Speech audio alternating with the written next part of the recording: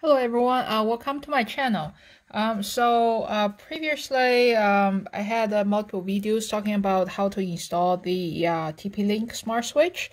I actually did a project about 2 years ago, replace all the switches in my house.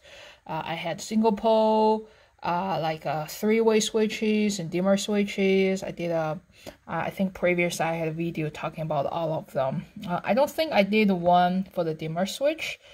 And as you can see here, I have a TP-Link single pole switch in here, and I recently want to add a dimmer in there and make it into dimmer switch because I want some dimming function.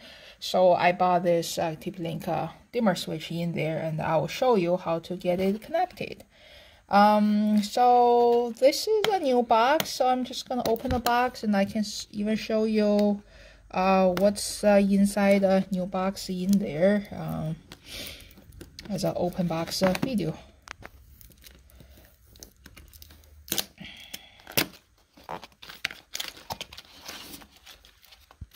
So here's the box. There's a very simple instruction. Basically, they tell you follow everything on the app, and then they give you some stickers for convenience. And there's some wire nut and screws, and this is the switch itself. One thing I want to mention is that all the TP-Link smart switch, they're gonna require neutral wire. If your house do not have a neutral wire, you need to look for some other solutions. I think currently G switch have an option in there, and I think there's another brand, Lutra. I think they don't need a neutral wire. But then, if you have a neutral wire, that's like the most convenient way to do this. So there is a neutral as white. There's green as ground in there. And then the difference between a single pole and the dimmer switch is, I think for the single pole, they just have two black cables in there. You put one in line, another in low, doesn't matter which and which. But then for dimmer switch, it actually matters. So once you open it up in your box, certainly you need to find the ground cable, which is usually a copper colored cable with no insulation, and you're gonna find a bundle of white cable, which are like a bundle of white cable just connected to itself, not to the switch. That's your neutral.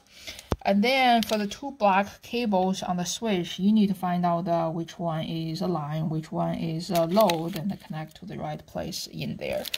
Another thing I want to mention is, as you can see, it's a little bit bigger than a regular simple switch in there. So you're going to have to use some brute force to kind of manage the cable in there to put it in. So one thing I did in a lot of, especially when you have multiple switches, like 3 GAN, even 4 GANs. So that means you're going to have a lot of cable to manage in one small box behind it. One thing I did a lot in our house is, usually in the switch, you have one for fan, another for the light. And then in the middle, they usually have a switch for outlet. I personally is not a big fan for that kind of switch because that confuse me all the time. So I just decided to just connect all the outlet switch and get rid of the middle outlet switch, which actually saved me a lot of space because I'm literally putting 2 switches in a 3 GAN box in there. Alright, so enough of talk. So next thing, I'm gonna do some wiring. But then before we start everything, so the most important thing here is if you're gonna do any of this kind of work, you need to make sure you find your breaker box. You need to make sure you turn off the power before you even open it up.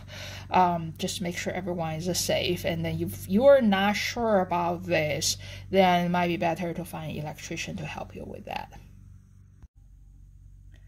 Alright, so the light is out. We turn off from a breaker box, and we actually open the switch cover.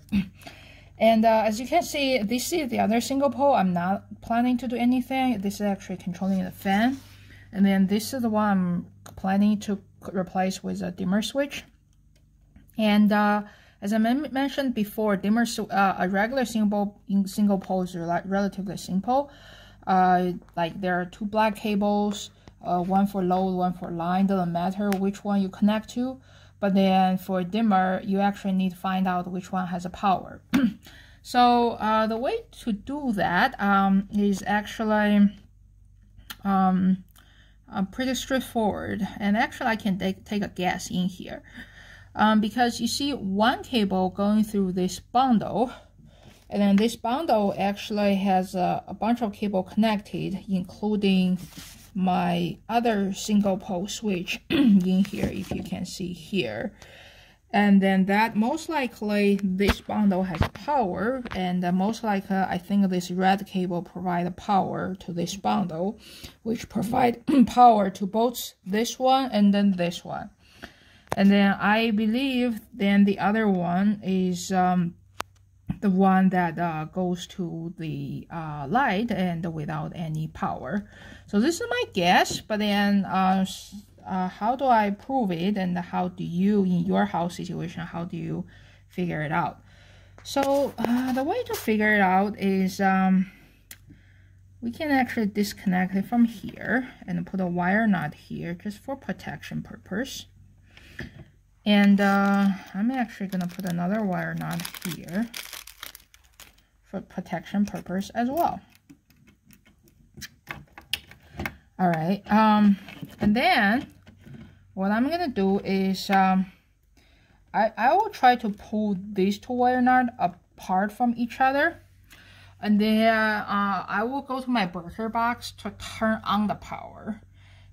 And then I can use my voltage tester to test this one and this one to see which one has a power. Because I got things disconnected from the switch.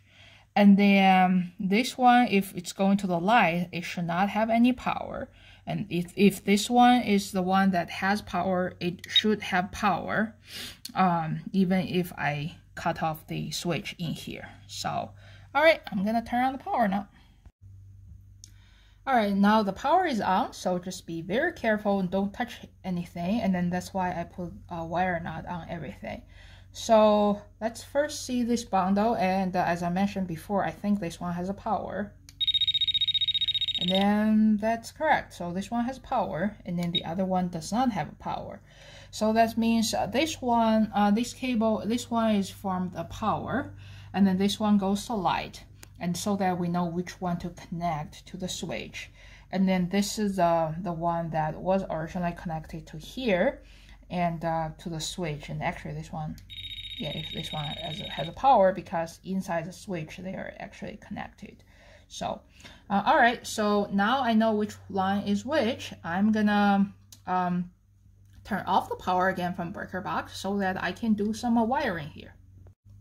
All right, now since we know which is which, let's look at this switch. So this switch, this red, it says load, and then black, it says line.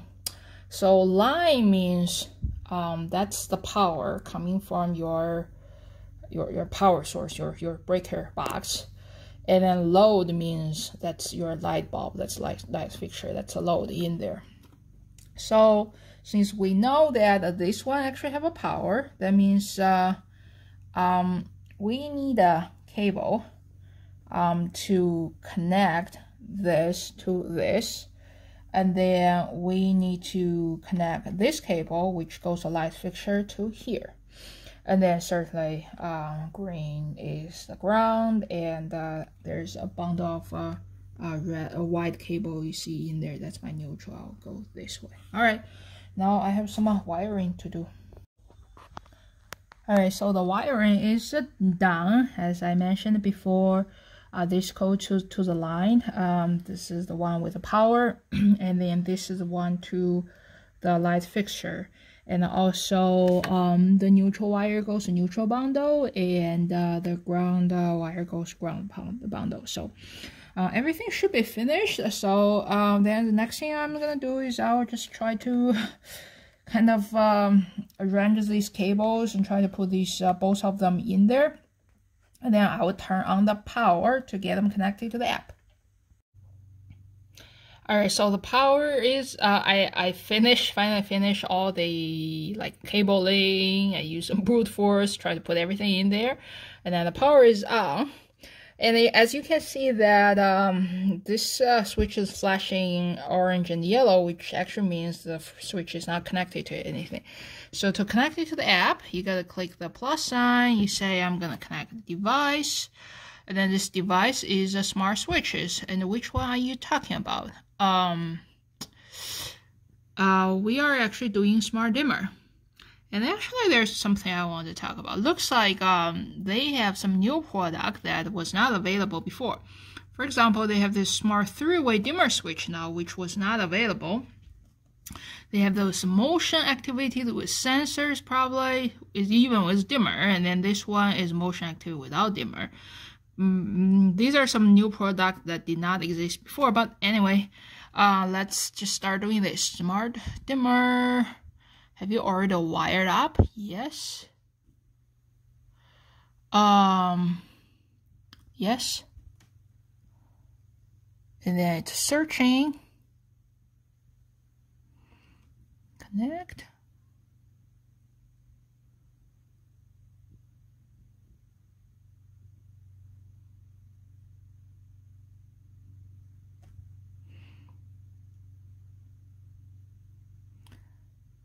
All right, now this is a tricky thing. At this moment, my phone is connected to the switch inside my Wi-Fi.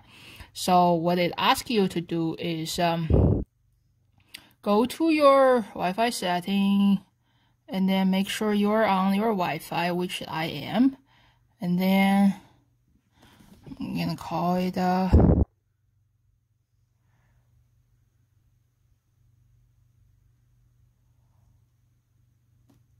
I made some spelling error, but anyway, which icon am I gonna use?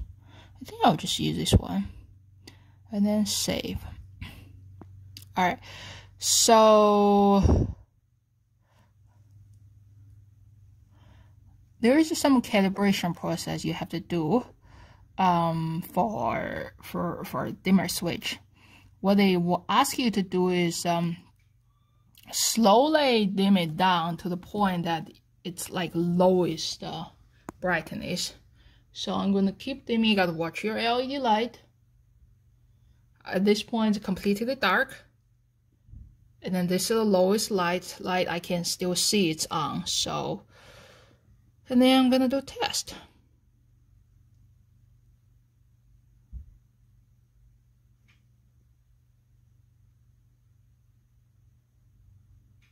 All right, it's all good.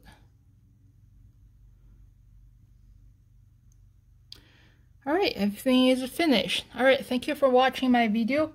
And actually there's a firmware update, which are probably gonna take a while, but then you're gonna have to do this anyway. So, all right. So thank you for watching my video. Hopefully you find my video helpful on installing the dimmer switch. If you want to know more about the other kind of switch from TP-Link, I have other videos about the single pole, three-way switch, and also their smart plugs. So, and also there's another video I actually use a three-way switch on a four-way wiring situation. All right, thank you for watching my video. If you find my video helpful, please subscribe to my channel.